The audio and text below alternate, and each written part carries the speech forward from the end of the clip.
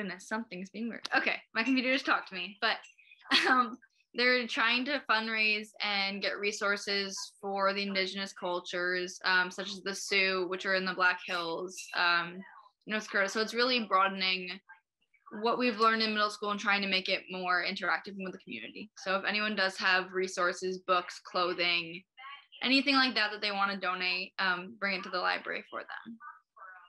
Another quick thing is, as a senior, I like to talk about what's going on in my life, and not personally for me yet, but a lot of students are applying early action and are getting accepted early action. I personally am applying in January though. So this past few weeks, the Conversation, which is a club at U32, held presentations where they educated and raised awareness to all the grades, 7 through 12, about rape culture, sexual assault and harassment in general, and how it affects our school community. I think everyone at school went to the meetings, and it was really important for everyone to hear and just to start the conversation. Another thing with our school newspaper, an article I just published recently is about a junior who is creating this album in music, and it's becoming a public thing, and I feel like that's a really big deal to represent and showcase our students as they do proceed in success and progress and all of that. And along the lines of sports, my last note tonight is that Paige Oaks and Riley Richards in golf also got within the top 5 for their championship in Vermont. So sports are looking really good, and it will probably be talked about later, but winter sports are hopefully going to happen very soon after Thanksgiving. Thank you.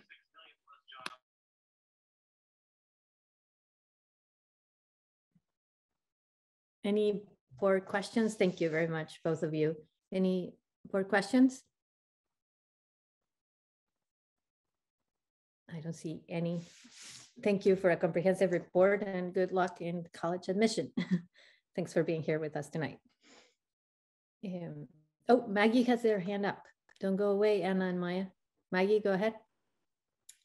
I was just curious what the general perspective and conversation is around having all of next week off, which is different than prior years. So what's the vibe?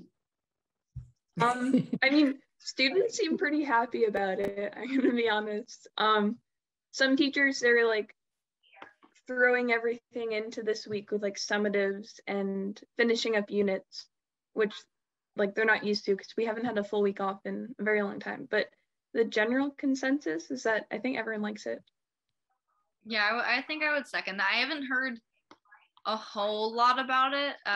I'm personally very excited. I just moved into a house in Berlin. My dad just bought a house, so this full week is a really good relax and unpack week for me. And for other students, we get to relax and sleep in for once, so it's exciting. Yeah, I would just say from administration and teachers, we're not against it. Being off. Deserve it. You need it. Thank you. Okay. Superintendent report. So I'm going to talk a little bit about COVID. I'll give you some updates and invite Maria into the conversation in just a minute. As of today, we have had 58 cases in our schools. That's a lot, and we are feeling the stress of that. We have implemented Test to Stay, and just to be clear, Test to Stay is a program that allows unvaccinated asymptomatic students to take a test if there has been an in-school exposure. They get a negative test, they are allowed to stay for the day and participate in school activities. They should be quarantining otherwise. We got even more people trained for Test to Stay in the past week. So principals, a few central office folks were helping out when necessary.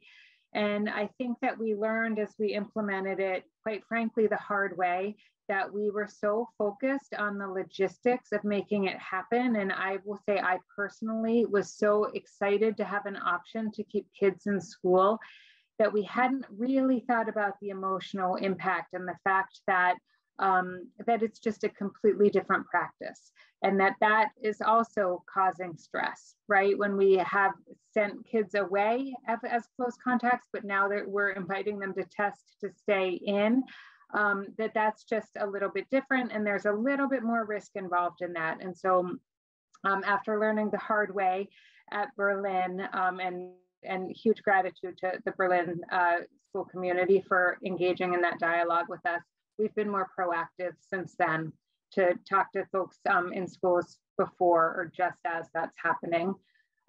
We have achieved the 82% vaccination rate at U32, which means protocols change at U32 since we're above 80. And I would invite Maria just to quickly share with you a little bit about what that means before I share a few other things. So Maria. Hi, everyone.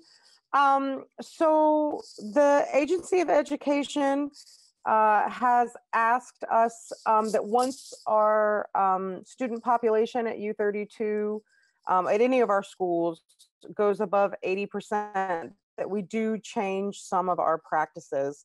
What we have stopped doing is actually quarantining anyone except positive cases.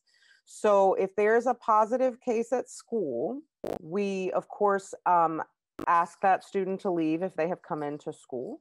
And then the remainder of the contacts of that student, we just notify. We ask them to monitor themselves for, we talk to their parents. We ask them to monitor themselves for symptoms if they need to get tested. But vaccinated people in a school with a vaccination rate of 80% or above are not required to test.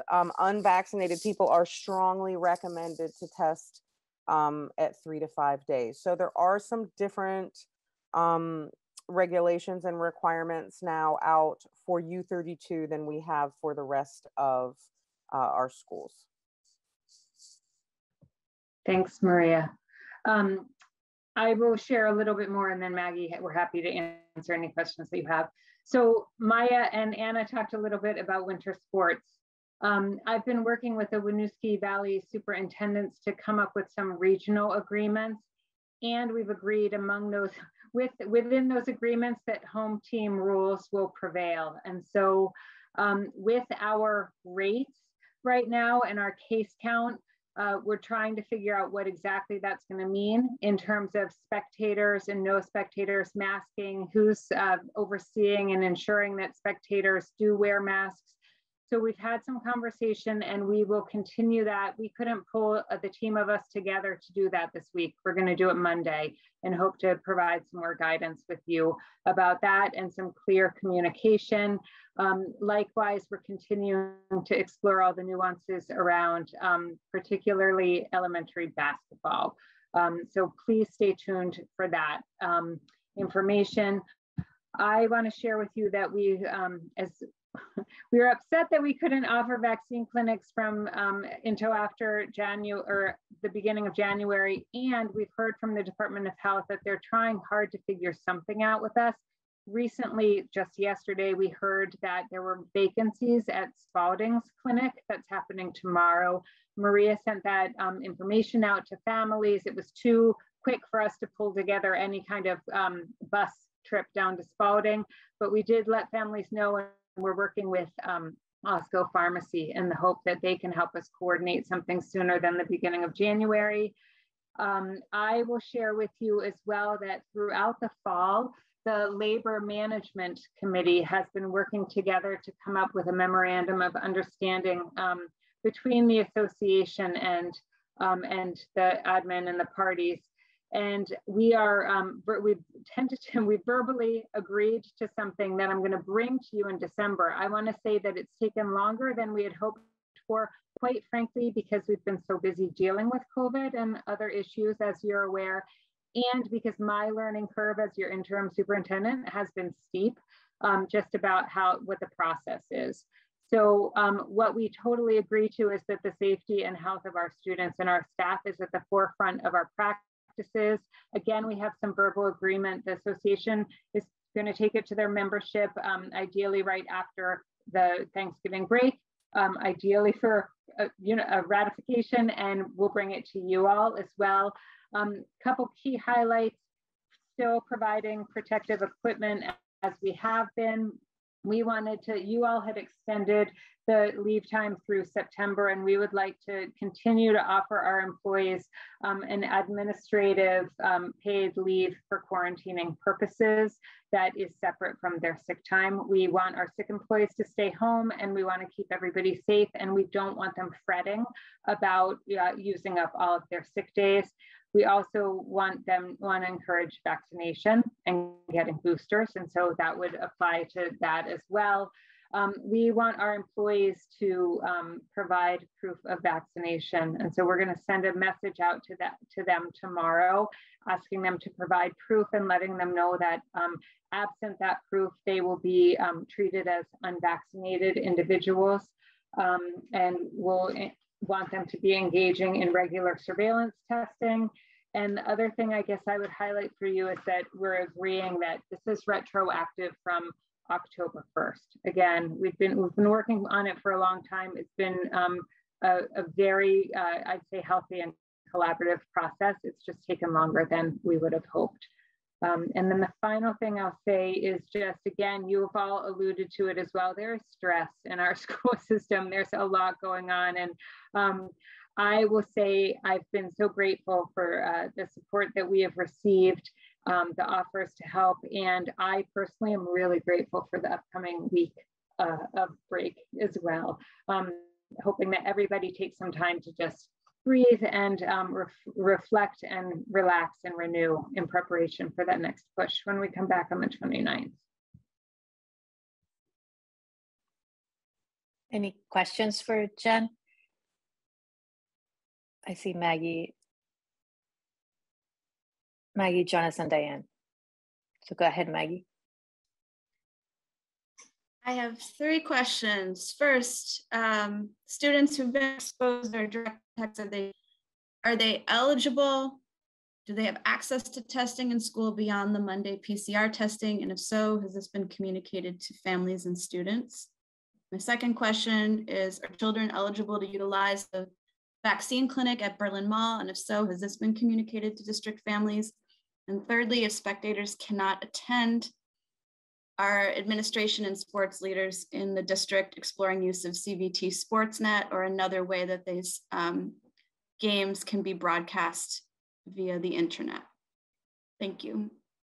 So I can take the first the second 2 questions, and Maria, if you can talk more about testing protocols. So we have been advertising about vaccination clinics. Maria had sent information about that as soon as the vaccine was available for kids ages 5 to 11. And we did enjoy live streaming last year services, and that went well. So while I have not actively had a conversation with anybody about that yet, because we have yet to make a decision about it, I would think that that would be a viable option that we would explore. Maria, testing question. Sure. So right now at our disposal within the district, we have 3 different testing methodologies. We have our surveillance testing, which anybody, regardless of vaccination status, is encouraged to take advantage of. That occurs every Monday. We have something called Test to Stay, which is only offered to unvaccinated students who are exposed in the school. So the other thing is Test to Stay is not recommended for schools above the 80% vaccination threshold. It's seen as a pull of resources during a time when we don't have as many resources as we would like.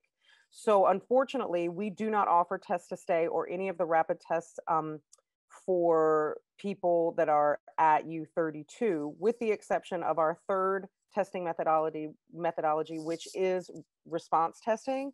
So at any of our schools now, if a student or a staff member comes in with symptoms, I don't feel well, I have a headache, oh, I have a fever, etc., my throat hurts, we will rapid test them with the permission of the parents, of course. We would rapid test them in the office. If it is positive, it's considered to be a positive test result. They don't test again, they go home, they quarantine for 10 days, we start again. If the rapid is negative, we do take a PCR swab and we send it off to Binks Healthcare, which is who does our surveillance testing.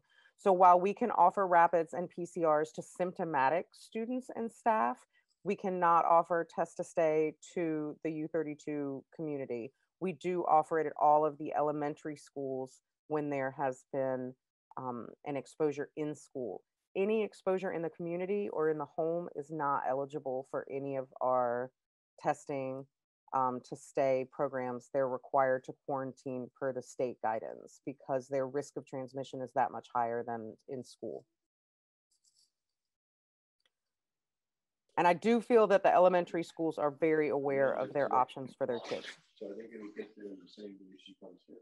Thank you, Maria. Jonas? Yeah, I just wanted to address Jen's comments about the impending MOU, the COVID MOU. Jen, I'm sorry I haven't been able to attend the last couple of sessions as fully as I wanted because I was dealing with my own family's COVID issues. We had a false positive, thank goodness. And I just want to say that the sessions, the LMC sessions that I have been able to attend have been cordial and productive. And I get the sense that the administration and the unions are operating from the same set of values. And I think, from the draft that I saw, that's reflected in that document, and I'm looking forward to seeing it. So thank you to Jen, and thanks to everybody on the other side of the table who's been engaging in good faith and in a productive way during a really, really stressful time. So thanks to everybody who's working on that. Thank you, Jonas. Diane? So this one's kind of out of left field, so I apologize, Jen, because it wasn't on the agenda, but I do feel that as part of the steering committee for the agenda that we need to start putting this on there is the concern that has been raised now twice about the lack of a certified music teacher at Berlin and the process around it. And it's that obviously is uppermost in my mind, but also makes me realize as a board member, if there are other vacancies or shortages across our district, apprising us of what's occurring, what are the plans, and how are we addressing those shortages. But it is, as a board member, I need some more concrete information as to what's happening and how those decisions are being made. So I have a good idea about instruction. Right, Diane, I wonder if when you do that action right around personnel, if we could easily embed a report around current vacancies and progress we're making, that we could do that right then. Great idea. Yep. Lindy? Yeah, I just wanted to follow up on Jen's report and her honesty and positive outlook in a very hard situation. I have really appreciated this year. And I know it's been a huge learning curve, and curriculum is her love. So I just wanted to say, I appreciate how we're hearing that the team is stepping up and the team is working to make this work across our schools, because I know we have a very strong leadership team, and I'm grateful for their help in the work that has to go on to run our schools and to help in Jen's interim position. So I hear you, and I appreciate the positive tone in a very difficult time that could be very negative. And I appreciate the teamwork and collaboration to keep our schools as safe and as, I don't know, positive or stress-free as you can. Thank you, Lindy. Maggie? You're muted. Two questions, one for Maria. Some other school districts not in Vermont, school testing. I looked on the website, I can't tell whether these PCR tests are being pooled or whether these are individual tests. So that's my question for you. And just following up on what Diane was saying about the openings, I'm looking for clarity on whether there is or isn't also a music vacancy at Calais. And if so, I would also like some clarity on what the plan is, if, you know, as a unified district with teachers being employees of the district now, what is the limitation on getting these educators into the classrooms, into the schools that need them, so these kids can have the equity they deserve? Maggie, I'm going to ask you to repeat your question. I didn't understand it. Pool testing rather than individual PCR testing. I have friends who are educators in other parts of the country, and they are pool testing, and then only if from that very large sample there is a positive yielded from combining all of that testing, are they using the individual tests to then identify the individuals? I have never heard of that. It's not something that our state engages in or has offered for our schools. I'm happy to look into it. Do you know what the, okay. No, I think it's causing a great deal of stress in school districts in other parts of the country, because by capturing that many samples together rather than individually, I think it's a cost saving measure, but I looked at the website, I couldn't identify whether Binks was using this technique, but I wanted to raise the question because it came up. I will certainly clarify, but not to my knowledge. Are we using anything called pool testing, right? Everything is individualized to the best of my knowledge.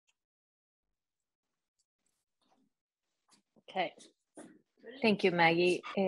Jen, do you have anything else? No, okay. So let's move on. We're done with our reports, and let's move on into finance. I'm gonna take just a quick look around. Does anybody need a break, or can we push through the rest of the agenda? I'm not seeing anybody. Okay, welcome, Suzanne. Join us. Let's get started. We sent you some informational stuff. We have divided it to try to make it quicker for us. I wonder if you have any questions on the monthly reflection or the quarterly fund balance for Suzanne or the finance committee. I'm not seeing any heads moving, and I guess just for the record on the ORCA, I just want to say that one thing to have for people to know is that the fund balance update was completed, which resulted in an additional amount of 171,623 additional fund balance. And that's primarily due to between the budgeted and the new higher benefit selection. So just so that people that are watching the meeting had the benefit to that. And let's move into the capital improvement. Chris O'Brien is on vacation, so he won't be joining us today, but I'm going to look at Kari or Scott to make a motion, and then we'll have some discussion. Do you guys mind? It's on page 95. Kari, go ahead. Scott, I'll take this first one. You can go next. So I'll recommend that the board authorize the superintendent to complete bidding for the projects listed on the WCUUSD Capital Improvement Project Plan FY 22-23 budget column for a total estimated cost of $1,533,863. Second. Thank you, Kari. Thank you, Scott. Any discussion from board members? Seeing that we don't have any questions, we just want to share that the importance of doing this now is this would allow them to move as quickly as possible to make sure that we get the bids and we get the people working, because as you know, there's a shortage of labor in the state. So having said that, everybody, all those in favor of the motion as read by Kari, please say aye. Aye. Aye. Aye. Any opposed? Hearing none, the motion carries.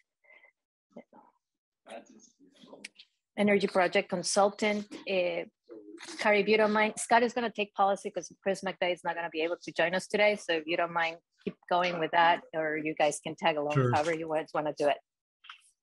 Yep. So there's two here. The first one is Move that the board authorize superintendent to sign a yearly contract with Jeff Forward of Forward Thinking Consultants LLC at a rate of $100 an hour, not to exceed $2,000 for identifying the right net metering partners for the school district. Carrie moves. Could I have a second? Second. Thanks, Scott. Any discussion? Any questions? Okay, hearing none. All those in favor, please say aye. Aye. Aye. Aye. Any opposed? Hearing none, the motion carries. Thank you. Can you do the second one, Kari, on that? Sure. The second part is that I'll move that the board authorize the superintendent to sign a 1-month extension to the current net metering agreement with Kingsbury Hydroelectric. And Scott, you're muted, but I assume you said second. You assume correctly. Thank you, Flora. Okay, all right. Any discussion? Flora, Okay. I couldn't hear the month. It broke up on me what Kari said. So it's for extending it for 1 month, and that would allow us to do some work with the consultant that we are hiring. In the meantime, just so that the board knows, we're still trying to negotiate with Robbie Porter to extend that further than 1 month. That would allow us to better see our options. But so far, Robbie has agreed to 1 month, and that will carry us for the time being. But we will be, if something changes, we'll be back to you next month. Any further questions? Seeing none, all those in favor of the motion as read by Kari, please say aye. Aye. Aye.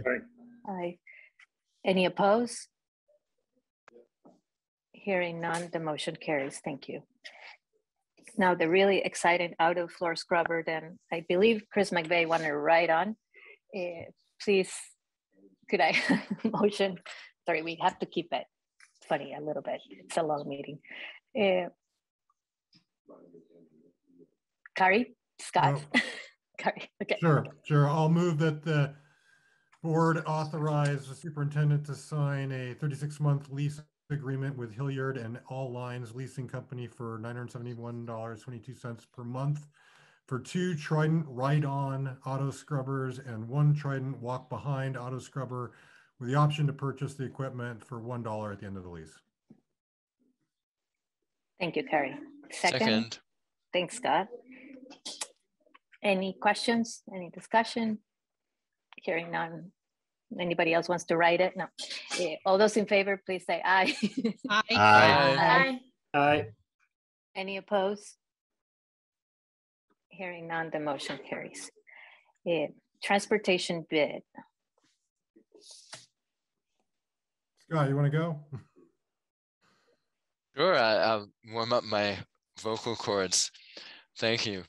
I move that the board award the bid to first student, transportation bid to first student based on the bus bid. Can I start over? I move the board award the bid to first student based on the bus bid with direction for selecting electric, no. You should have done it, Kari. I move that the board award the bid to first student based on the bus bid with direction for selecting diesel buses. Second. Thank you both. Any discussion? I see Maggie's hand up already. I can almost anticipate. Go ahead, Maggie. You can almost anticipate, huh? I just I wanted to just acknowledge our first student drivers, in addition to our, our on-site faculty and administration, because they are absolutely also under a great deal of stress and working under uncomfortable conditions with the windows open, as are the students. So much appreciation to first student employees. Thank you, Maggie. Yeah, that's exactly what I was thinking before that. Lindy? I just had a question about the board action in our packet versus what Scott said, because it says or selecting diesel or electric buses. but that was left off, so I was curious.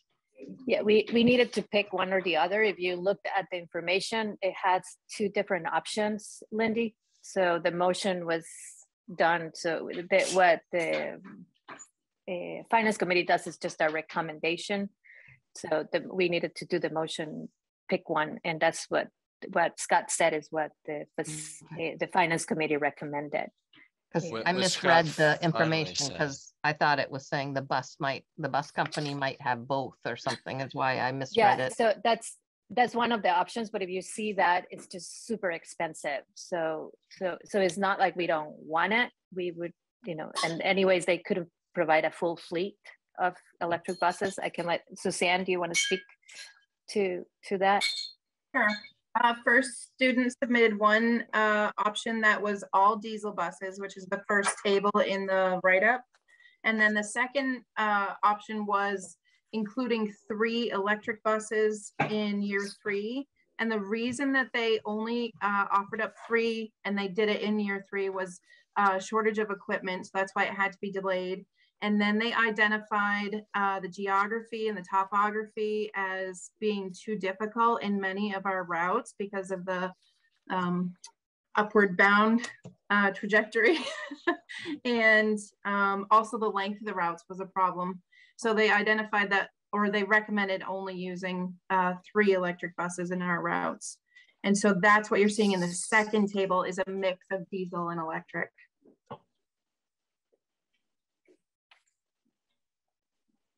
Thank you, Suzanne. One more, Michaela? Sorry, I'm now confused though. So are we opting out of the electric? For now, yes. For now, we're opting out of the electric without, not saying that we don't want to do it. It's just, if you look at the numbers. Mm-hmm. So for financial reasons, we're opting out. For financial reasons, and it would just be 3 buses, so it doesn't mean that we don't want to get there. So it's in our, that's where we want to be, but there's not in, and because of the, like Suzanne explained, because of the landscape, we can't really, with the technology available for us right now, it wouldn't be the best decision. Well, not that we don't want to do that. Yeah, I would oppose not going with electric when we can. For the record. Yeah, and we gave Diane, just to be clear, we gave Suzanne some, sort of that if there was availability of ESSER funds or any grants that we could use, that she would look into it, but so far that didn't seem to be an option. Let me just see my Ursula and then Jonas. How many buses are in our complete fleet, like that we utilize? The bid was for 25 buses, and that includes our reserve buses. Thank you. Thanks, Ursula. Jonas? You're muted. I'm just trying to figure out what the delta between the 2 offers is. Something about $450,000, if I'm right. Over the 3 years. Yep, I'd say it was about that. Or over the 5 years, right? Or those 3 years. Yeah. Which represents, about a little less than $100,000 a year over those 5 years, and also represents that an $8 million bid. It's about a 5.5% delta between the all diesel and the partial electric option. I'm with McAllen that I would love to be able to use electric buses, and I'm just not sure if that, if my numbers are wrong, throw them back at me. But about that 5.5% over the 5 years is I'm not certain if that's worth it to go partially electric.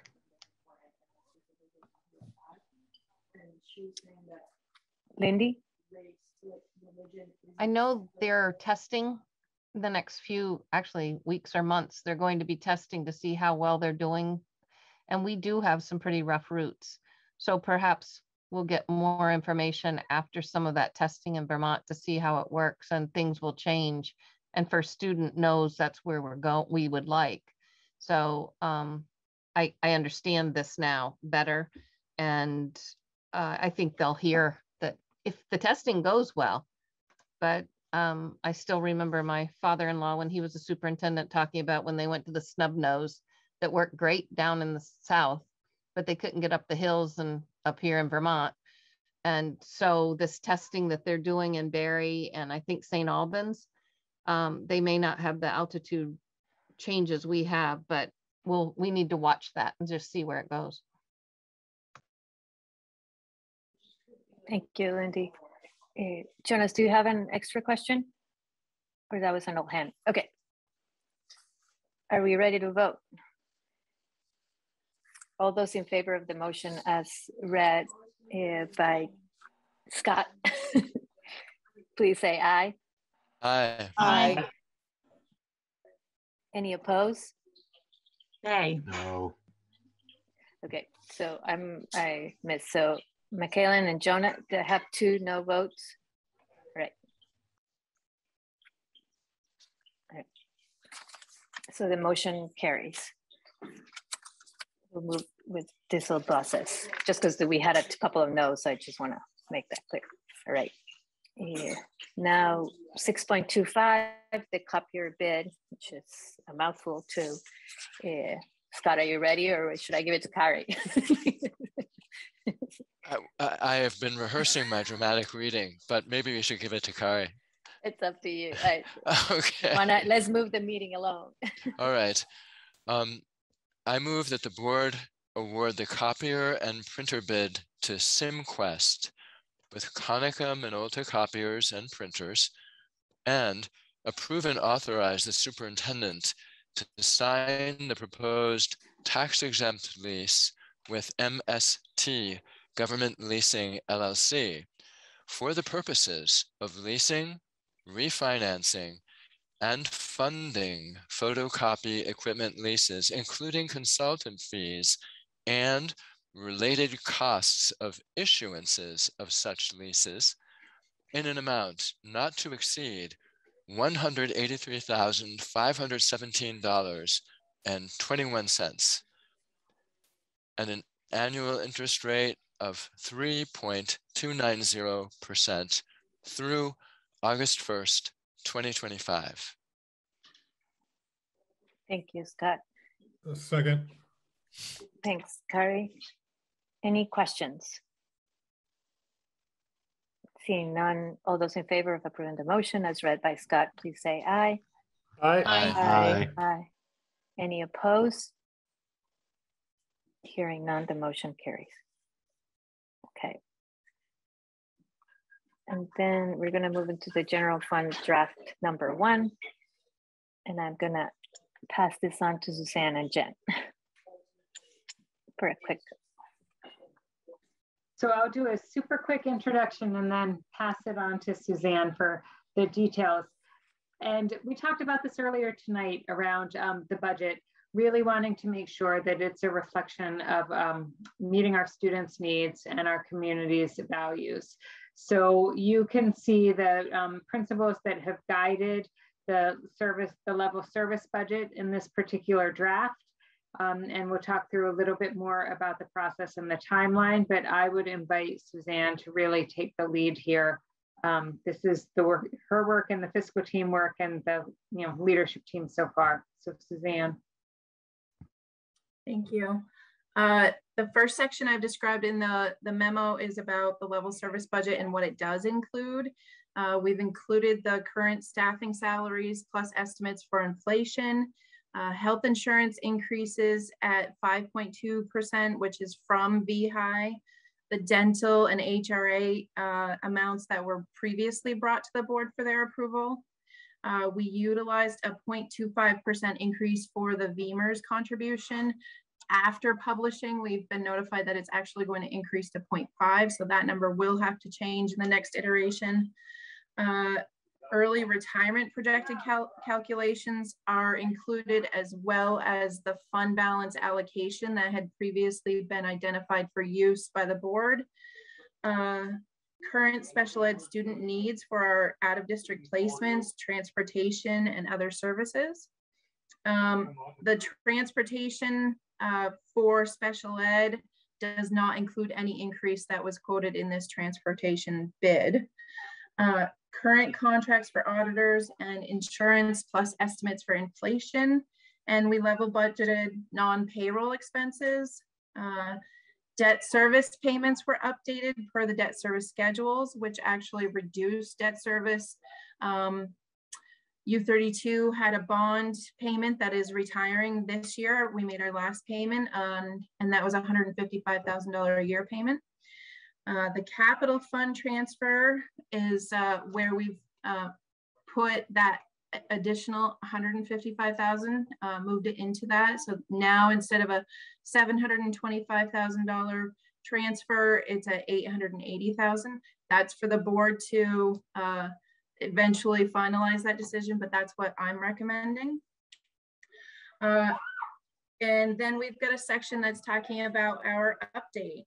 So in the next, we've got the transportation bid that you just approved. The leadership team is working on several priorities and programs or services that they might bring in the next iteration of the budget. We have a meeting on Friday, and we want to include any feedback from this meeting. The principals, as Jen had noted, have done a preliminary input from staff in the budget process and have requested feedback from them through a survey. And just a note that the ARP ESSER grant is not fully allocated. Funds are currently obligated for full-time nursing, school counselor staff in all buildings, and interventions in FY22 and budgeted in FY23. So you're not seeing in this general fund budget, full-time nursing and counselor staffing at the buildings because it's rounded out in ARP ESSER the same way that it currently is in FY22.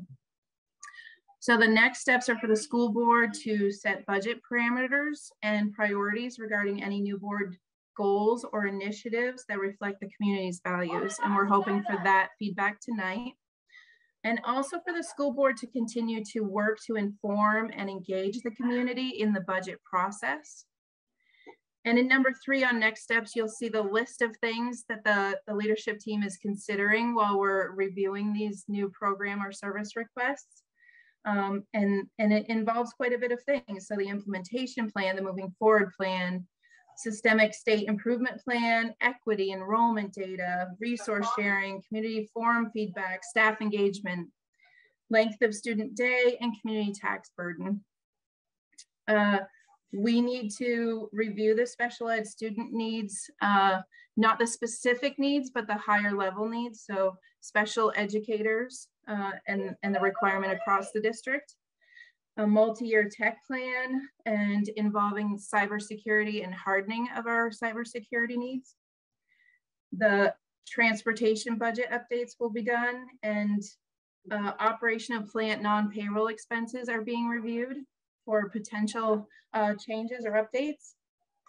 And a multi-year equipment replacement schedule and possibly requesting reserve fund transfers to fund that over time. So a multi-year plan on that, as well as the food service transfer that happens, community connections transfers, and then the revenue and tax updates from the AOE are usually received in December, along with the special education block grant, which is not to be done in a reimbursement fashion due to Act 173. So it will be one block grant, no matter what our expenses are next year. That's it. I've also included an update to the timeline, and really the only change is that I added 2 leadership team meetings in November, partially because I wanted you all to be aware that how often we're meeting and discussing topics, discussing the budget, but also for next year so that we document how frequently we needed to meet and we get it ahead of time. So. Thank you, Suzanne, and thank you, Jen. Does the board have any questions? That we'll move into parameters after this, but do they have any questions or input for them with the next steps? Diane? Do we have any ballpark idea of the impact of Act 173 on the funding? I just know in other schools that I'm in, it's a huge impact and is critically impacting budgets. And so kind of limits your parameters then. So I just wonder if we have any ballpark idea of what that impact might be. So we did receive a preliminary calculator from the AOE last week, and I ran the numbers, and I have some questions for the AOE. They're taking our reimbursement over the last 2 years and averaging it and increasing it with an inflator of 4.89%. And that's how they're coming up with our numbers. So theoretically, it should be more than last year's reimbursement. It's slightly higher than last year's, but that doesn't identify what our student needs are. So if we've had additional students come into the district with higher needs, or just more identification of students with higher needs, and also students not, if they're higher needs students, but not quite hitting that extraordinary cost level. So yes, I would say it's possibly a very negative number. Yeah, I don't have it in front of me, and I'm sorry, I should have brought that with me. I did calculate it earlier today, but I will have it for you. Thank you, Suzanne. Maggie?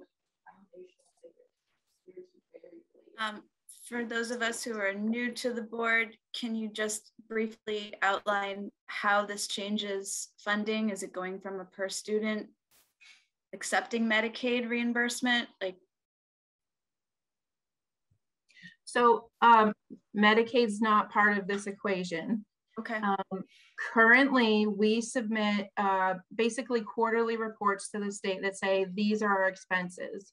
And if students hit $60,000, the state reimburses anything over $60,000 at 95%. The state reimburses us 100% for any state placed students. And then anything after that, they reimburse at 56%. Instead of that reimbursement model, the state is moving to basically a block grant model for everything other than state placed, which is remaining the same, and the extraordinary cost, which is over $60,000.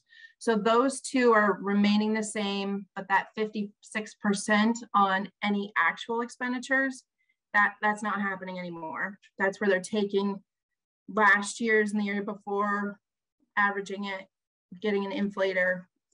So it's really just, here's a grant amount, basically. And it just doesn't reflect exactly what we're doing. It does open up a lot of opportunities to the way that we're looking at how we utilize that money, though. I think in the first years when we're going to experience this kind of bumpy road of adjustment. But I think it opens a lot of doors for us that we're discovering. And I don't know if Jen or Kara wants to speak to that a little bit.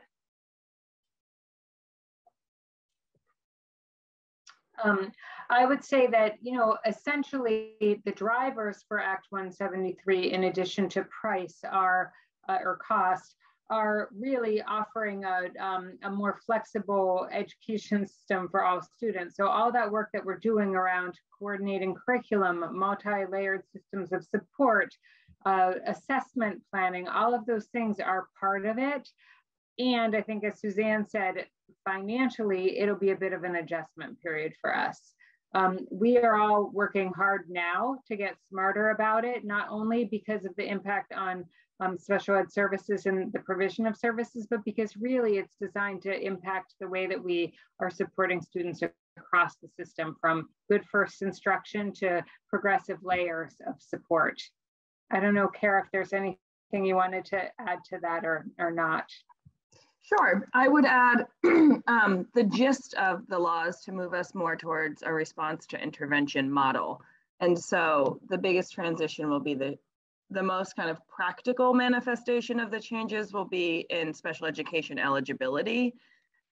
So there'll be practices, there's the practical components and then the funding components, and the practical components, like Jen is saying, will relate more to Tier 1 intervention and supports provided throughout Tier 1 and Tier 2 as opposed to the strategies in place and the interventions in place for students on IEP. So it's more an early intervention, excuse me, model. So those practices eventually will impact special ed. And so the funding and the practices are meant to align, and change is hard. So there'll be some transition years before it feels a little bit more smooth.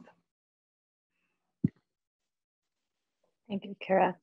Oh, Diane, do you have any questions? Go ahead. Yes. So the other thing too that this, you know, thanks to Dorothy and Scott as well, is this is really, or it's intended to be connected to the weighting study. And so kind of part of it, you know, some of the wheels came off. And so I think it's critical for us as a board to really understand that connection and how can one part move forward without another part. Because it will be dramatic. I mean, when we think of the costs of our paras, when we think of the other costs that are currently there, that shift is going to be pretty dramatic and is potentially at a time when we feel flush with ESSER money.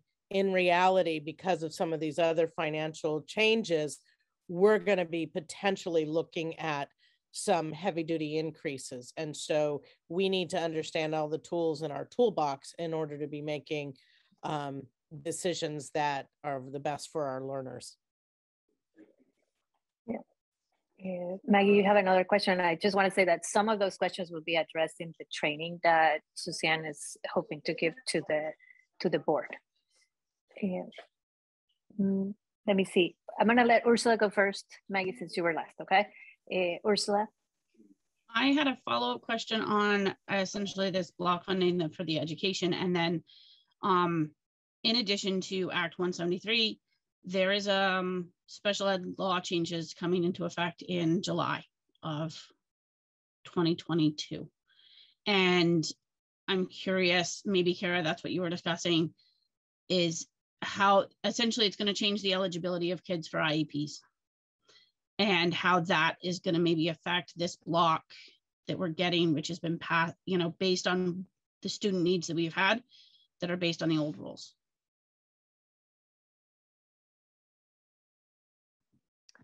Ursula, I'm not sure if I heard your question in there, and correct. Act 173 is the law that will be behind the changes to special education eligibility. I don't know the details that we want to go into right now for the sake of time.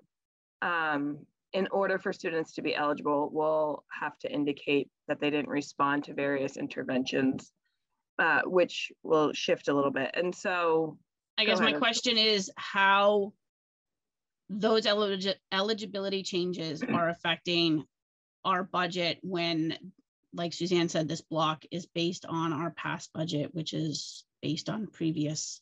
What are we looking at?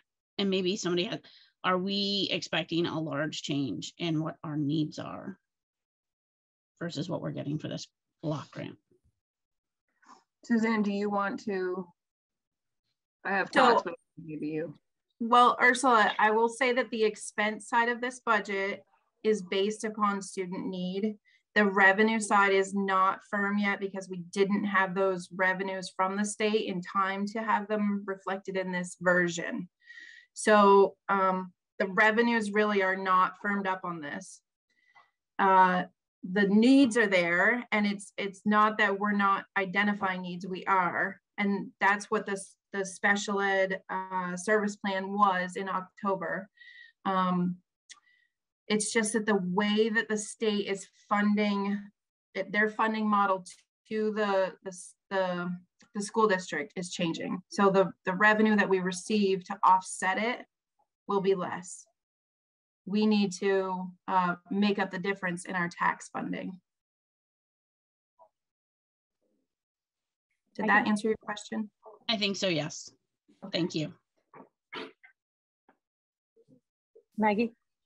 I was just curious if there are plans for additional planning time for educators to adjust to these changes, because it sounds like we're talking about EST and 504 kids potentially getting different resources in addition to IEP kids? Is there a plan for that, to just provide opportunities for more focused planning? Yeah, we're talking about that now as a leadership team and thinking about how to roll out these changes and let folks know, while also being sensitive to all of the stress that's within the system and challenges that are going on. In terms of supporting students on ESTs and 504s, I want to say that the goal is to provide more supports earlier on.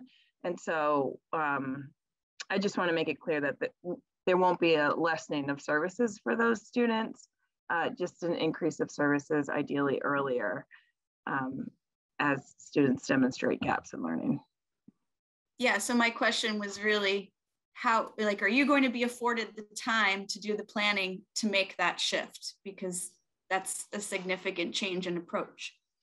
Yeah, I presented to the leadership team and to our case managers last week about the changes from Act 173. There's not full clarity from the Agency of Ed as of yet. The new rules will be coming out in January or February. And so I'm tentative to present too much information and then backtrack. And so the case managers are aware of the changes. And of course, the goal is to break down the silos between special education and general ed. And so their request was, can we share this with everyone and start planning? And I'm working with the principals to be thoughtful in how we do that. And again, a way that's sensitive to all that people are holding right now. And it allows us to start the next year prepared for these changes. And so I don't have an explicit plan just yet. I was just diving into them in recent weeks, and we're starting to get our head around it as a team. And we're very aware that we'll start moving on these soon. Thank you, Kara. Thank you, Maggie. Question. Let's move on to the budget parameters on page 125. And just to be clear, there's two types. I was traveling and I was having the hardest time attaching the document, and the wrong document went up, so it was not updated. So the number 5 should say reinvigorate. This is what the actual document said. Reinvigorate one of 3 existing initiatives: music, outdoor education, or food services. That's what we had heard in the community forum. So that should have been number 5. Right now it has the old, what I gave you last year, because I was using the template. I apologize for that. And then on number 6 is right. I had it as number 7, but there's a last one, so you can write it down there as number 7, and that was the additional funds for hardening in response to cybersecurity was the other thing that we agreed in the finance committee. So I apologize for that, but those are I know that it's more than the usual, but they sort of align with some of the leadership team too. So we could go one by one and see how board members feel about them, or if we want to move them as a slate, however you want to do it. We have a little bit of time.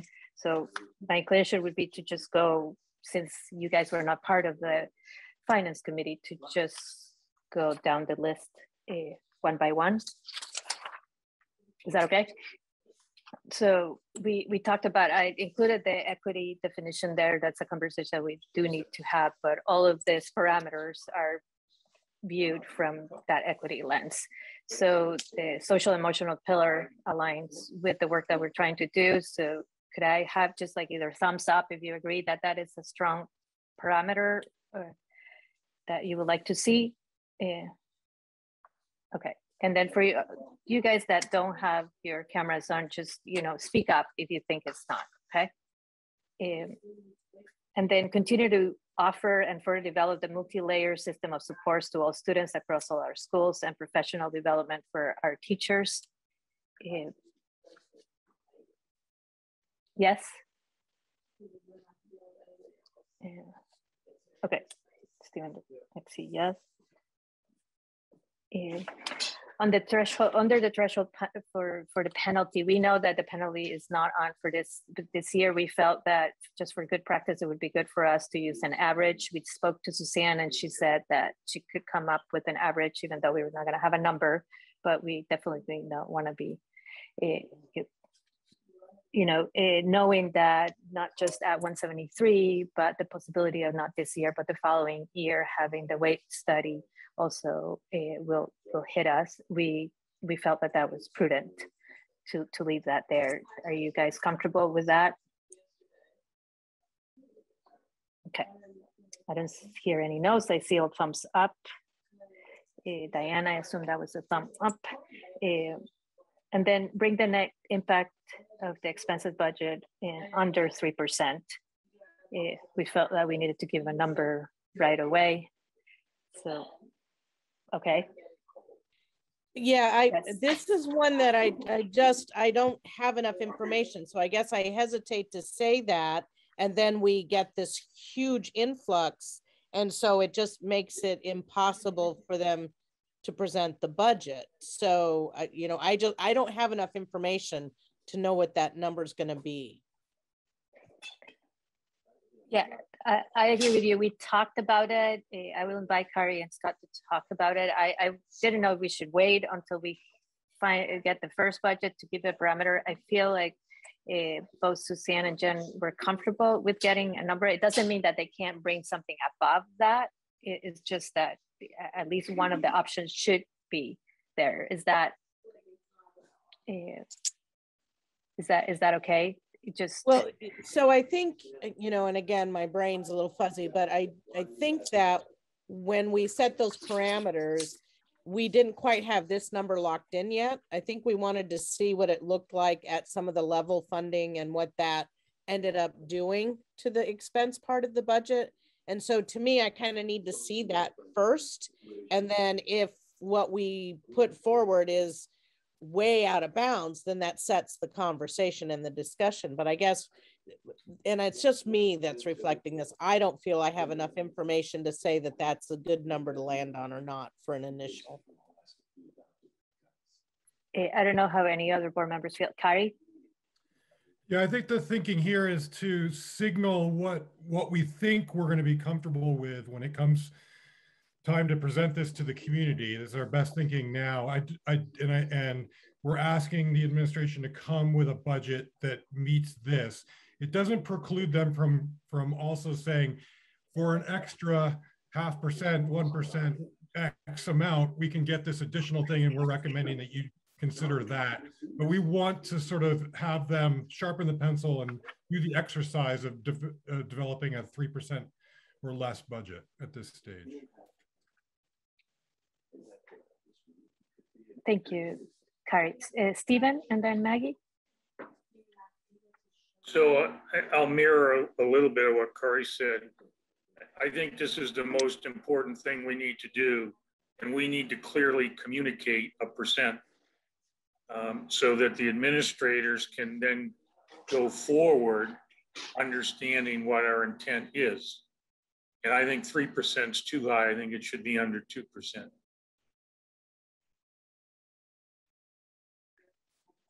Thank you, Stephen. Maggie? I was going to propose the opposite. Why can't we offer a range, like 3 to 5%? Thanks, Maggie. Jonas? I'm comfortable with 3%. That reflects what at least I've seen in previous years in terms of what the threshold that the board has given to the finance team. And I would say that, with inflationary pressures throughout the economy, we should be prepared for that. I think 2% is going to be. I don't know. I can't say that what Stephen said was wrong, right? Because last year we came in right at a negative number. But as you know, I'm not. My brain is a little fuzzy too, Diane. I'm not looking for austerity, right? I'm not looking for a gold-plated budget either. 3% is in line with what we've done in the past. Thank you, Jonas. Diane? And I'll keep it brief. I'm not in agreement to having any number there, just because I know in the other budgets and the other school systems I'm doing, we're getting blown out of the water because of all of the supply increases in cost, the cost of living increase. This is not a typical year. And again, it looks so strange because we have so much ESSER money, but it can't touch our budget. And so that's the only thing I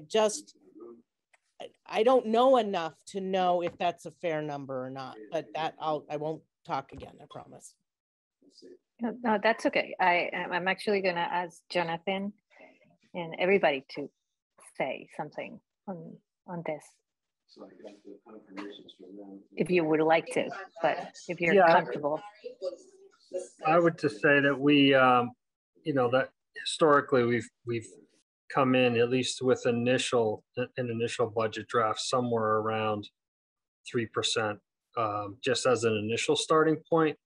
But the reality is we're not in usual times. So it may turn out that it's not a reasonable place to start, but I don't know that it's really harmful to at least start in that place and then see what a draft budget looks like and what, if anything, really needs to be adjusted, because there probably will be things that need to be adjusted, maybe significantly.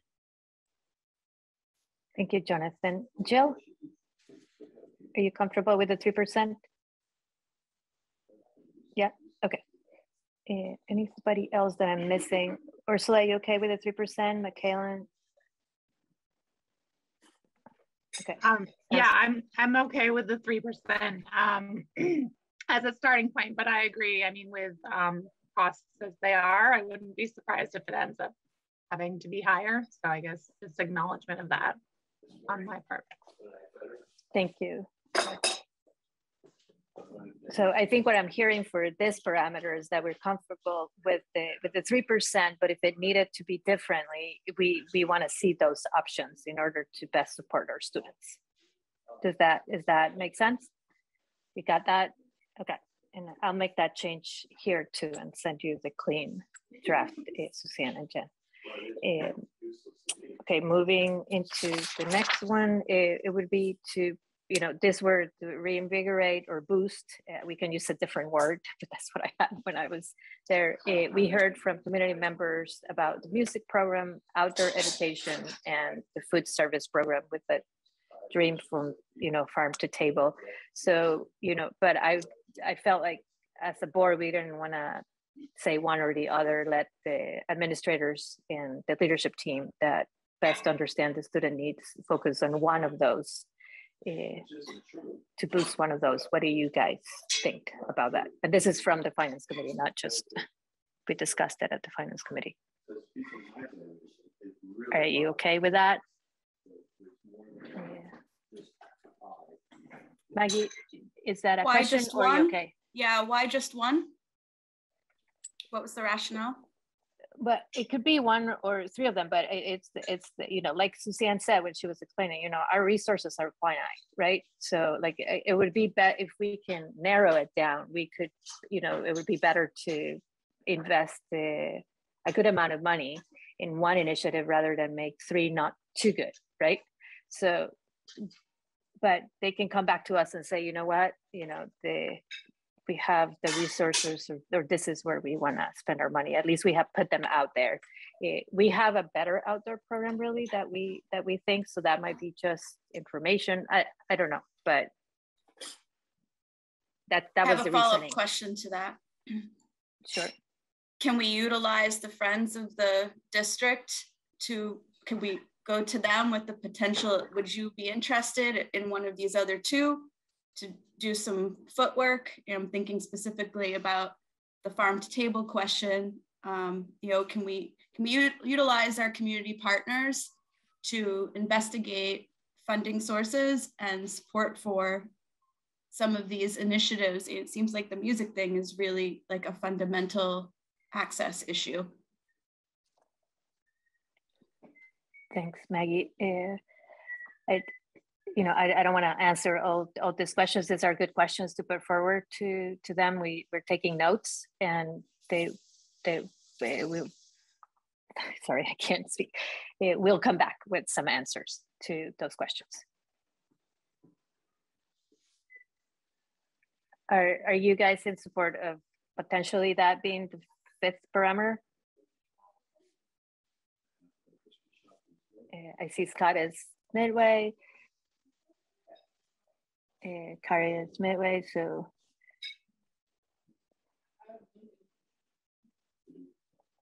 Okay, I'm seeing more thumbs up than none. Jill, I didn't quite get to see how you felt about this. Do you wanna, did I miss it? Can you hear me? And now I can hear you. Can you hear me, Flor? Yeah, okay. Now I can. Sorry, I'm double muted. So I just am not totally following what you're saying, which is why I didn't raise my thumb. I just wasn't tracking. Okay, so what we were saying is that I'm not reading it in the packet, right? You're talking about something that's not written on the page. Yeah, so what I said before, maybe you missed it, that number 5 was wrong in there, and it's we heard from community members those 3: music, outdoor education, and the food program. So we're asking I agree. We heard those 3 things. Yep. Okay, so you're okay with that being one of the parameters, that they could pick one of them to focus their attention, and if none of them is what we can afford, they would come back to us too. But at least, is that clear enough? So I don't know what it means. It's the music one that I'm particularly hung up on. I mean, I'm not understanding I think we have a problem we need to solve there. So I don't think that's an option. So I guess I'm just confused by what you mean. That's all. I'm okay with being confused and just going forward. I'm just not following you. Yeah, so just to be clear, this is not to solve the existing music problem of the hiring the teachers. So, you know, like the part of recruiting, you know, like what we agreed on last year was to have the music program to serve all the needs of our students. These 3 are to boost. We're hearing that that people want more, right? It's to boost. It's not, that is a separate issue. And it's not from, as you guys know, it's a problem in the state. It's not for lack of trying to hire a music teacher. We have been unsuccessful. We have the entire music department and the orchestra trying to help us to find a teacher too. There's been multiple attempts and postings. It just hasn't been successful. So that is separate. So what this is a boost. So what does it mean to put it on the list here? It means that we're going to talk about somehow expanding the music offerings beyond what they already are. Exactly. That's what you're saying. That's what we heard from the community members. Yeah. Yeah. Okay. Yeah. So I saw 3 sideways, Scott, Kari, and there was somebody else that was sideways. And then there. I think I'm sideways. Okay, so there's 4 sideways for this initiative, and everybody else okay with it? Flor, what was the 3rd? It was music, outdoor education, and what?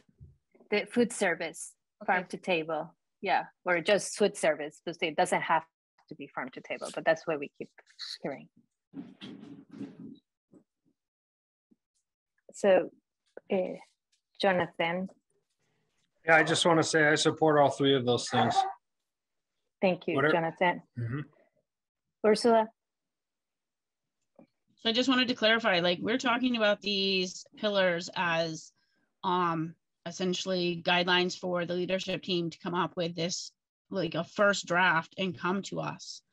And so I guess my understanding from reading that was that if some of these things can't be done, or like we talked about in this last one, they can't do it for the 3% increase, they're going to come to us with that information because it's a draft, right? Correct. Okay. Correct. Okay, Maggie? You're muted, or is an old hand?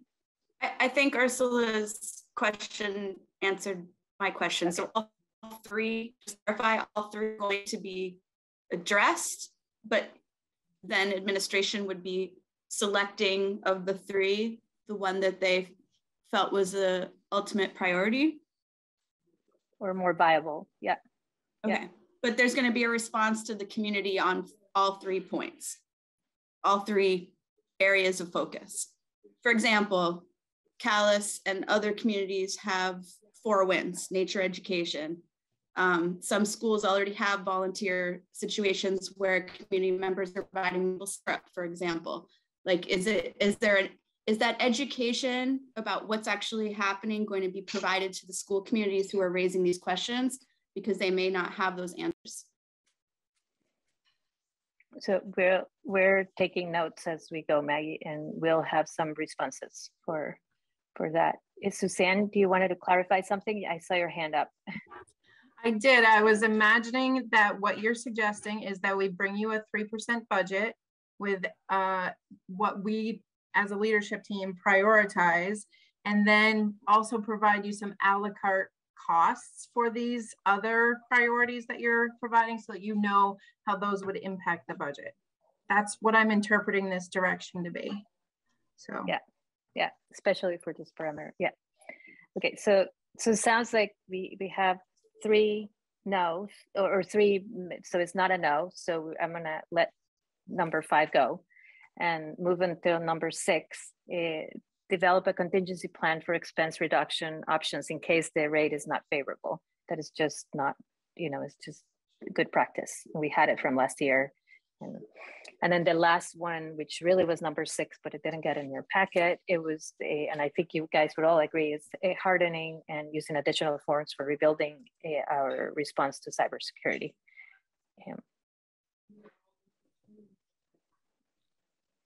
Okay. Right. So we have 7 parameters and we can move on into the policy committee and hopefully be done by 8:30 is my goal. But any other discussion? Yeah, any other, Jen, yes. Fleur, we have some training to do. Sorry. Budget. I'm like, yes, that was gonna respond to I'm so excited about that. Okay, Suzanne, I don't want to steal your thunder because this is really good, and then we'll answer some questions. I hope it's really good. I'm a little nervous. It's 8 o'clock at night, and this is some deep stuff. All right. So annually, the district has done this budget training for school board members, and it's a refresher for veterans, but is especially helpful for new board members. The outline of the training is on page 127 of the board packet. And I'll just begin tonight by briefly explaining expenditures and revenues. So expenditures are all the dollars a school district plans to spend, the budget plus any deficit or obligation to a regional tech center school district. So what you'll receive in your expense budget, it will be delineated by program or service, such as instructional services, preschool programs, guidance services. You'll see each of those programs or services segmented out, so you can see how much each of them costs. And you'll see it current year, and you'll see a projected column for where we believe the current year will end based on what has actually occurred. And then also the column for FY23 budget proposal. Within each program or service, you'll find specific lines for things like salaries, benefits, tuition reimbursement, all the way down to dues and fees and interest expenses. So you'll see each of those lines separated out that way. The local revenues are money the school district already has or is owed. Federal dollars, state aid for special education, transportation, small schools, tuition, surplus, interest-bearing accounts, private donations, etc. Revenues currently appear at the top of the budget report and include lines for things like tuition from other school districts, interest earnings, miscellaneous income such as the tech ed and transportation reimbursements, special ed revenues, and any use of fund balance has to be identified as an actual revenue. The education spending is the amount that needs to be raised by education property taxes. These funds are received from the state of Vermont and are the net of budget expenses less budget revenues. So if you were in a private sector, you'd probably see this as your, well, I mean, in the private sector, it's normally a net income, but this is where we're actually looking for income to fund our services. So education spending is currently listed in the revenue section at the top of the budget report. And then it's actually divvied out and figured up and taxed based on a per equalized pupil amount. And that's what actually determines the education homestead tax rate. So before I walk you through the tax rate, are there any questions about expenses and revenues? Suzanne, I'm wondering if you want to share your screen, because especially for new board members, so they can see, or we can share it for you and you can keep talking just to, or if everybody's following, that's fine. I was just reading what I'd prepared for notes, okay. So I don't have in the packet. I would be looking at the budget spreadsheets that look like this. Well, that doesn't work. No, I can look it up what pages it is. I think that's 128. Okay. Would it be helpful if I share that for board members, or you're following just like that? Pretty clear in the packet. Okay. Okay.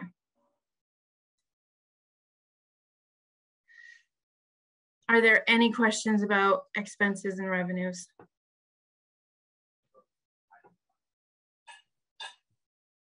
No? Okay. So the next piece, I am referring to page 128. And I'm going to walk you through the tax rate calculation, which is really, really detailed. The state of Vermont is a very complicated tax funding system.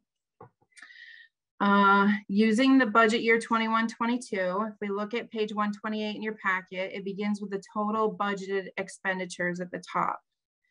And then it subtracts out offsetting revenues. And this calculation gives us the local education spending amount. Equalized pupils are not a straight head count of students. So if you see equalized pupils, it doesn't mean that we have that amount of students in our buildings. This number is actually based upon ADM, which is with ADM with an applied weighting. And ADM is the 2-year average daily membership reported by the district. State placed students uses prior year actual numbers.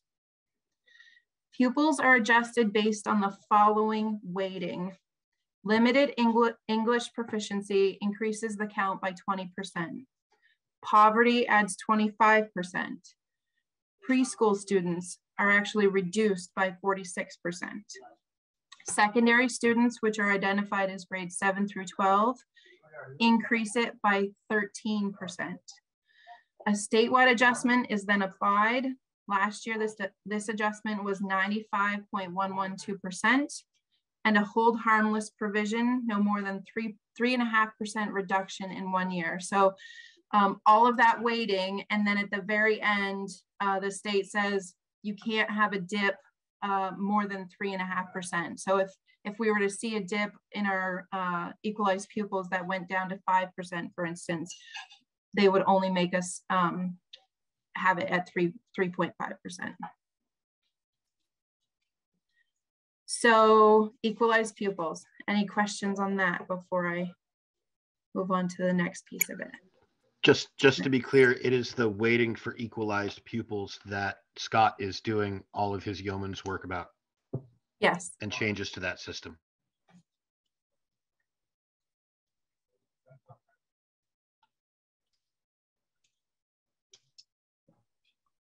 Okay. I will go on to the next segment. So the state sets a base tax rate, and that comes out from the tax commissioner around or on, they usually say on December 1st, but it comes out on or around December 1st. The state tax rate for residential home was $1 last year and non-residential 1.612. The property yield is set annually by the legislature and is used to determine the equalized tax rate. In FY22, for every $11,317 a district spends per equalized pupil, its equalized homestead tax rate will be $1. And the property yield helps to minimize the impact of big swings in the CLA. The equalized homestead tax rate is the rate a district would have if all properties were assessed at fair market value. So we're seeing a couple of different things happen here. We're seeing a count on pupils. We're seeing that count weighted. Then we're seeing the state setting a base tax rate that then gets adjusted by the property yield. And then we're also seeing this impact from CLA. And the common level of appraisal is the ratio of each town's listed values versus the state's listed value. The state's listed value is comprised of actual sales, generally averaged over 3 years. The state's fair market value is the equalized education grand list. We received this in mid to late December. The actual homestead tax rate is education tax rate seen on a property tax bill of a residential homeowner. The last piece of it is the excess spending threshold, which is an amount set by the state annually to encourage districts to keep spending under a certain amount per student. Districts are charged double the tax for every $1 above the state per pupil threshold. Last year, this amount was $18,789. The excess spending threshold calculation has been suspended for FY22 and FY23. Any questions? Do I need to, Maggie, I'm seeing your hand. Yeah, as a new board member, is this where we ended up with reduction in our music last year? Was that a budget correction to avoid this? I wasn't here last year, so I'd invite someone else. No, Flora's shaking her head no. Okay. No, it was not a budget correction, Maggie. The music, that was a plan thing. It was based on student needs. It was not on a budget reduction. No, it was not on any number. It was on student needs.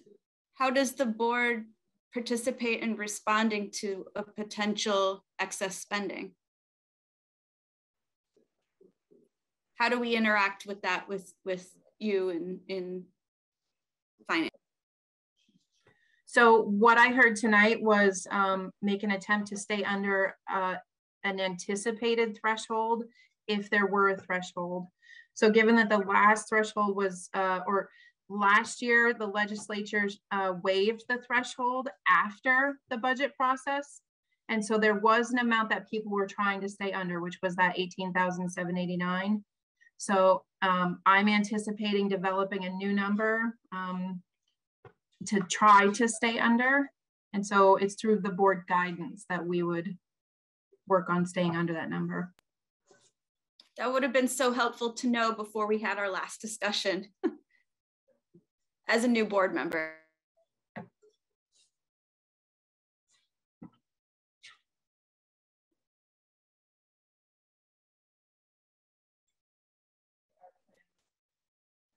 I don't see any other questions, Suzanne. Feel free to shoot me an email at any time and ask me a question if I haven't addressed. I know this is a really complex process that the state has for us. And if you walk away going, I still don't get that, feel free to shoot me an email and I'm happy to address your questions. Thank you, Suzanne. Thank you for giving us that training, and it's really helpful. I'm gonna move us into policy. Chris couldn't join us tonight. The policy committee members that are here, he sent me an email saying that Scott was gonna take over policy for him tonight. And I would like to ask you, Lindy, if you wouldn't mind co-hosting this segment with me. Thank you. do you want to, because you did most of the research on this D7, would you like to lead off with that one? Sure. Actually, this was a recommended one. I mean, a required one. And so it's from a model policy. And I think the only change was actually your suggestion, Scott, the word federal in red because of the IDEA Act. And this is definitely required under the state. And then the VSBA creates a model one. And I was trying to figure out, oh, I see, it was just a typo under the legal reference that was changed. So they're just two minor little changes there of adding the word federal in the second paragraph instead of just of the Individuals with Disabilities Act, and then fixing that typo under the legal reference. So yeah, and I should also point out that you you figured out the manual. What's going on with the manual? Yeah. I realized now as I was focusing on it because it wasn't in red. At the last, it says the manual can be found on the Vermont Agency of Education's website. Scott couldn't find it. We were Googling. I emailed a friend at AOE who then emailed somebody else. It hasn't been approved through legal yet. So they put out this policy, but that manual, we were hoping to have a link or something to make it easier for people to find because the AOE website is not always easy to navigate. But what we learned is the manual has been written, but it has not been approved through all their legal channels yet to publish. And as soon as it is, it will be on the AOE website. Great. And this is a first reading, correct, Lindy? Correct. So there's no need to vote, but Chris will be cross with us if we don't collect comments or changes that you'd like to see, unless you're okay with it. Anybody have anything that they want to comment on or note for the next round in the policy committee when we look at this? Jonathan. Yeah, I would just add that we not include that last sentence only because it's, as it's written, not correct at the moment. That's all. Yeah, I think, Jonathan, when we go to second reading, at that point, maybe we'll know if the manual exists. But what we did find was it would be difficult to put a link in here because the links change too often.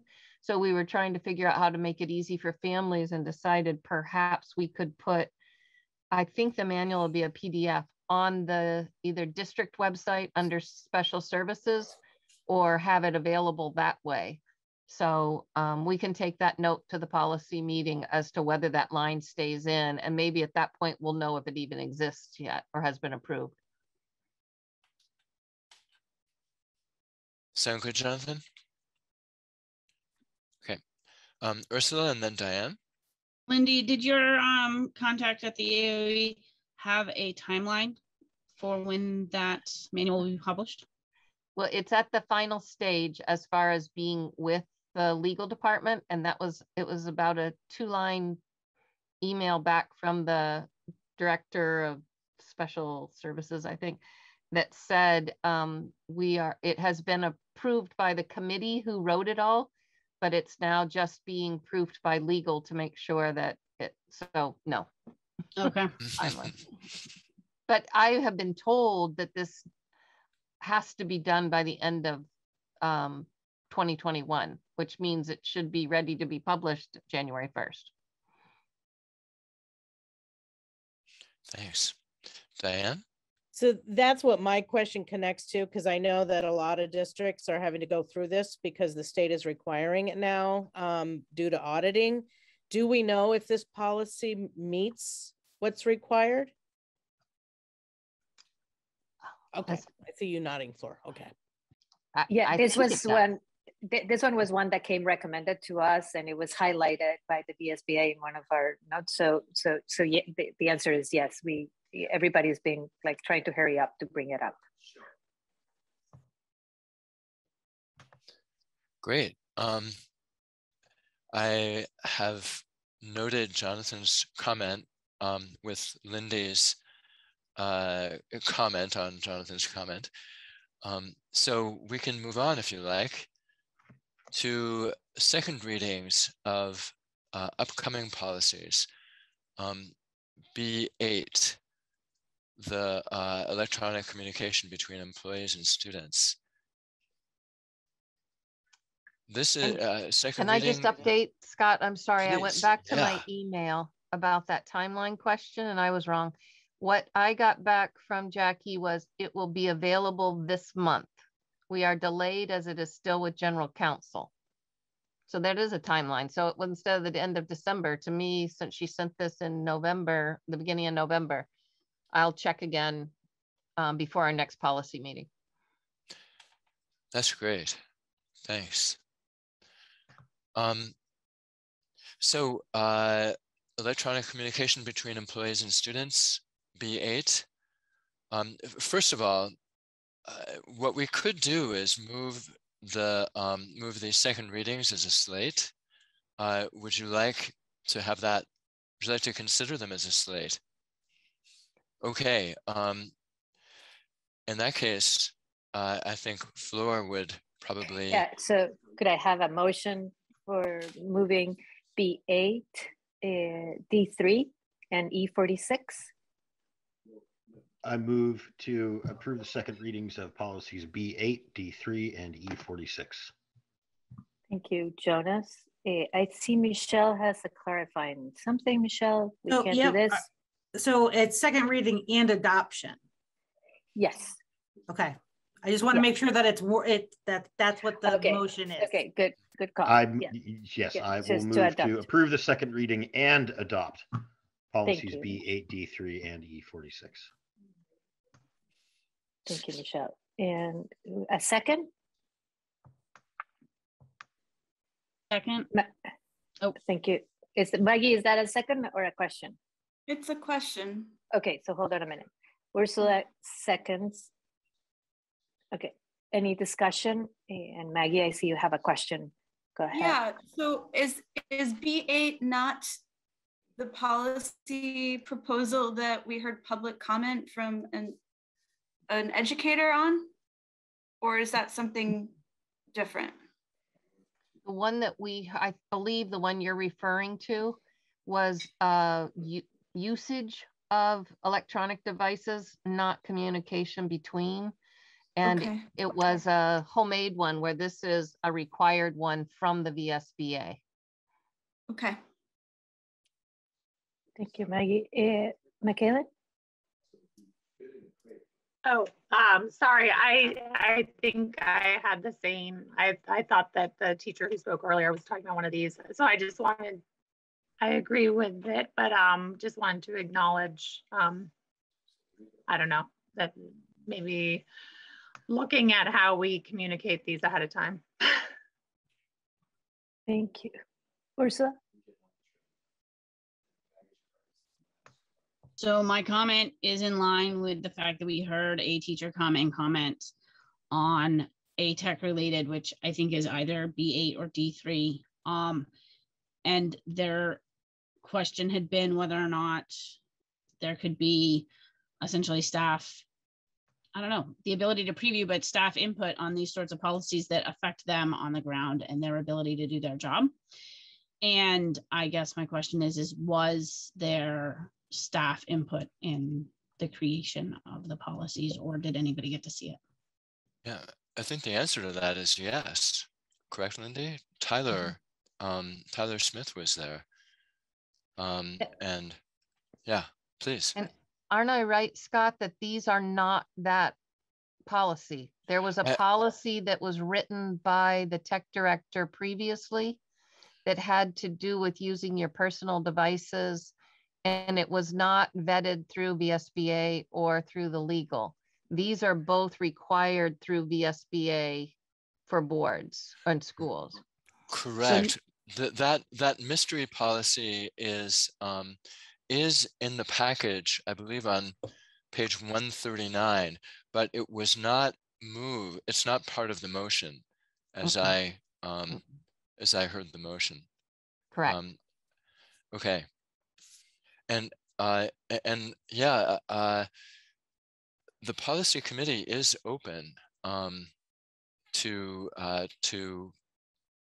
I mean, there's administrator, staff, teacher representation.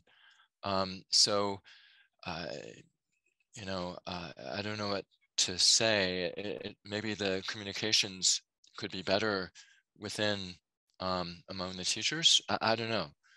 But it also sounds like these two policies aren't really taking anything from that policy that seemed to have bothered the administrator or the teacher that's my understanding. Yeah.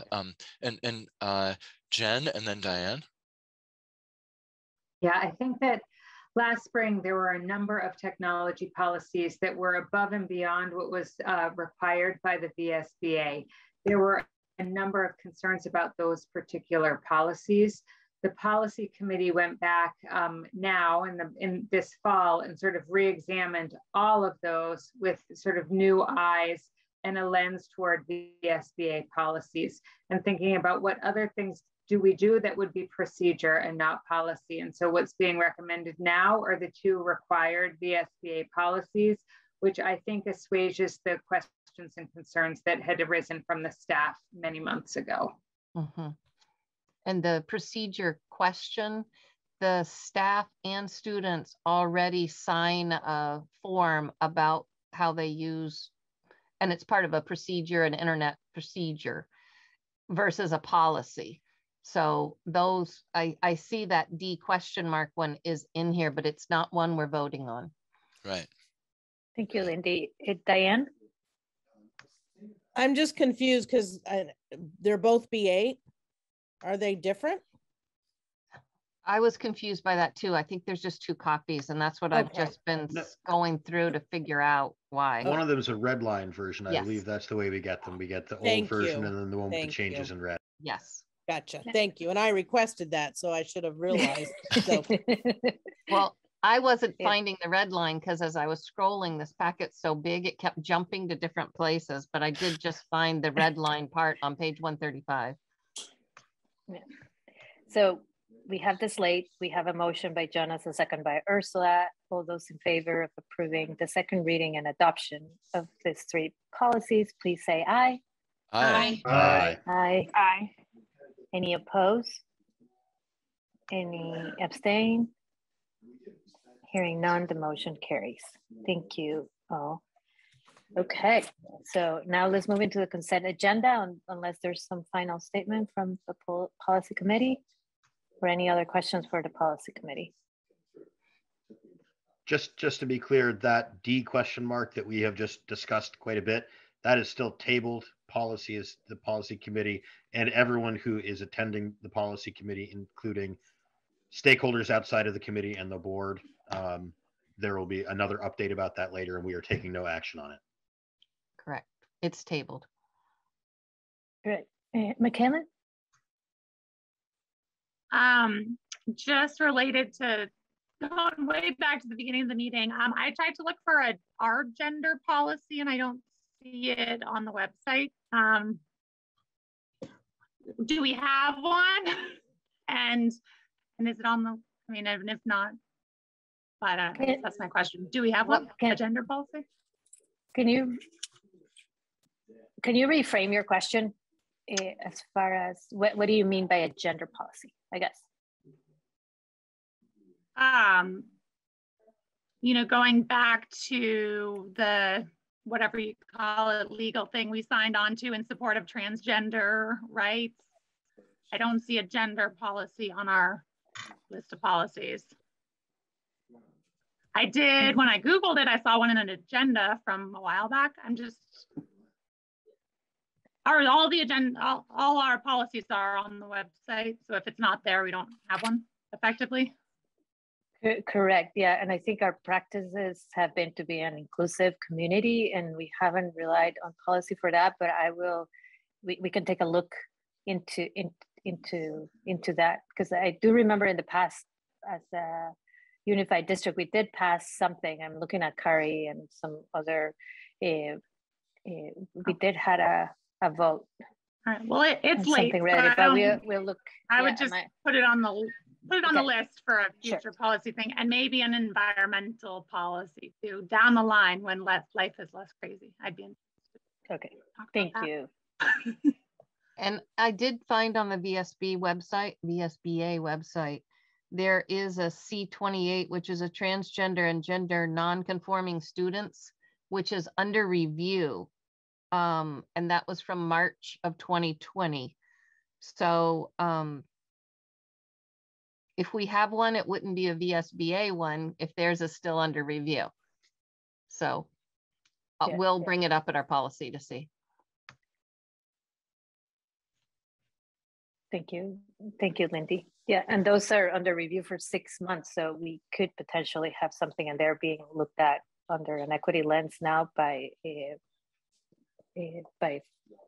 people that are not just the VSBA, but 2 grants that we had. So it might be worth waiting to see what they come up with. Let's move into the policy committee. The policy committee. So in the consent agenda, could I have a motion to approve the minutes of 10/2021, 10/30/21, 11/3/21? I move to approve the minutes of October 20, October 30, and November 3rd, 2001. Thank you, Jonas. I'll second it. Thank you, Lindy. Yeah. Any discussion? Always thank you to Lisa for the minutes. Go look at other districts' minutes and then compare them to what Lisa gives us. Thank you. All those in favor of approving the minutes, please say aye. Aye. Aye. Any opposed? Any abstain? Hearing none, the motion carries. The minutes are approved. Okay, Lindy, you're on the spot. Approve board orders. All right, I make a motion to approve the board order in the total amount of $919,310.75. Second. Thank you, Lindy. Thank you, Scott. Any discussion? You will get an email right after this meeting. Don't forget to send your electronic signature. Okay. All those in favor, please say aye. Aye. Aye. Any opposed? Hearing none, the motion carries. Thank you very much. Okay. Personnel. Page 156. If somebody wants to take the thunder out of Lindy, otherwise I'm counting on you. Just scrolled down to it, so I'll take the thunder. Okay. I make a motion to accept the new teacher nomination for Lauren Kiesling, I'm sorry if I said it wrong, as school psychologist. Second. Okay. Thank you, Lindy. Thank you, Scott. Any questions, discussion, or comments? I don't see any. All those in favor of approving the hire of the new teacher, school psychologist, Lauren Kinsley, please say aye. Aye. Any opposed? Hearing none, the motion carries. Thank you. And I believe that's the only one we have there, right, Lindy? Yeah. Oh, maybe not. Jen. Oh, that is the only one we have. But if you want me to start to embed a report around vacancies, I could do that in this particular section. So I'm going to do my best right now because I don't have it in front of me. I'll be prepared with it in front of me next time. And I'm going to ask the leadership team crew who's here, if I'm forgetting something, pipe in here. We've got still the music vacancy at Calais and at Berlin.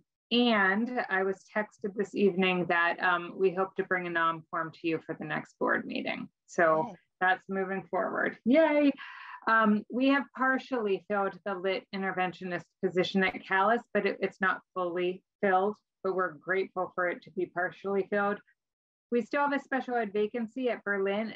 It's being filled right now, but that created the instructional coaching vacancy. So we'd still love to get a Berlin special educator so that we could have an instructional coach. We still have the driver's ed vacancy, which we discussed many months ago together. And then we have positions in, we still have unfilled paraeducator positions. We have some custodial positions, and we have some food service. And I can't give you the exact numbers right this second. And I'm just wondering, principals, Kara, Michelle, Mark, am I forgetting anybody right now? That was off the top of my head. No, that's everybody. Okay. So that's where we are right now. Thank you. Thank you for that, Jen. That was really helpful. And we'll remember to embed that there for the next meeting. Future agenda items, there's never a lack of future agenda items. There were a couple of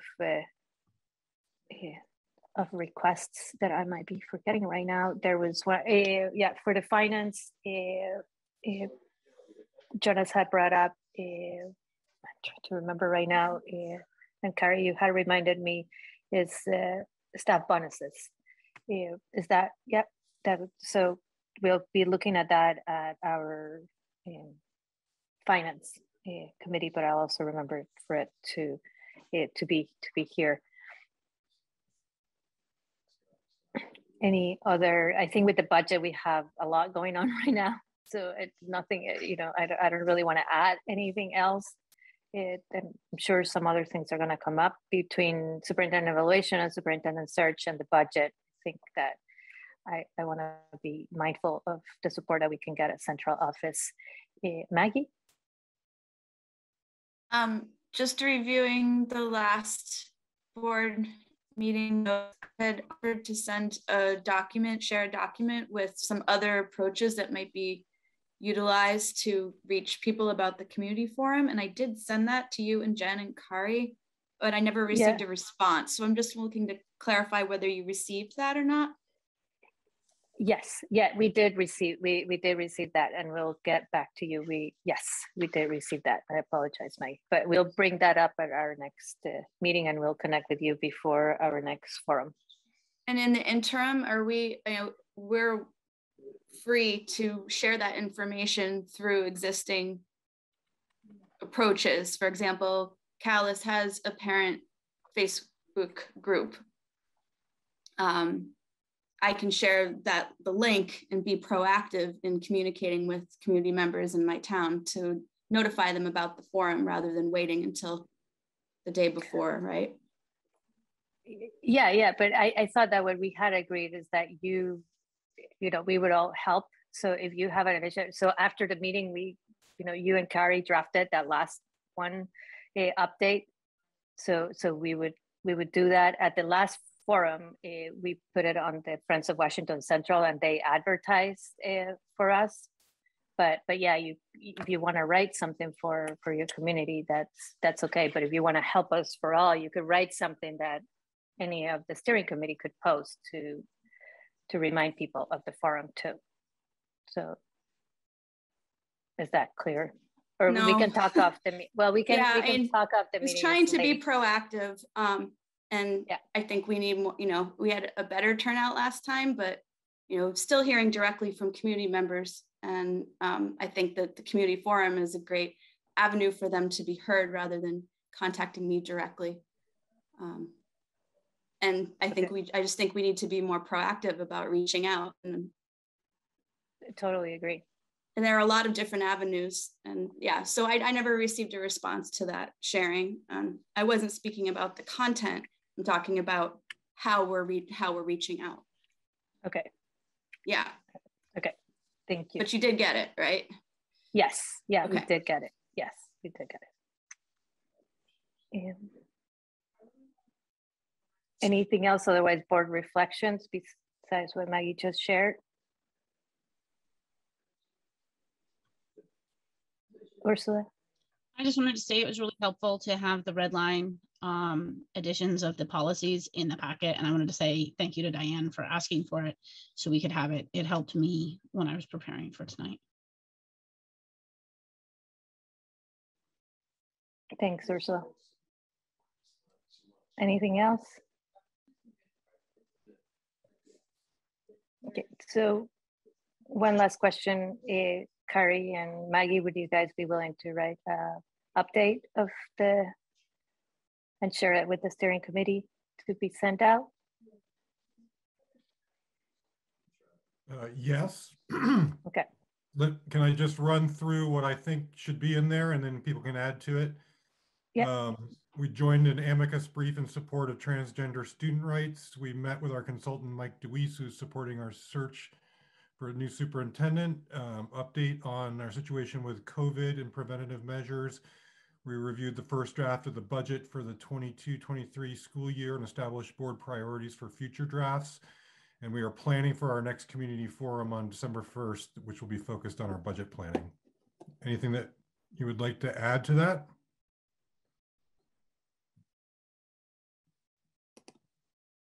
It's enough. No, it's good. Thank you. Is the student update in there too? Student update, okay.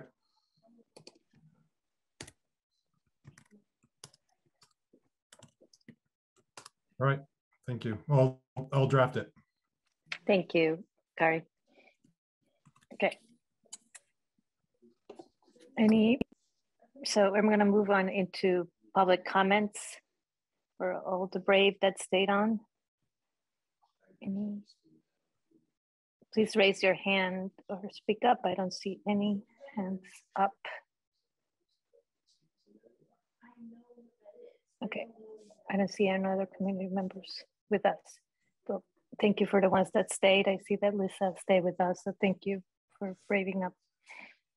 And so we're ready to adjourn, unless if I could have a motion to adjourn. I'll make a motion that we adjourn. Okay, Lindy and Jonas. Lindy moves, Jonas second. All of those in favor of adjourning the meeting, please say aye and leave. Aye. Aye. Aye. Thank you. Good night. Thanks. Happy Thanksgiving. Bye, everybody. Yeah, happy Thanksgiving to everybody.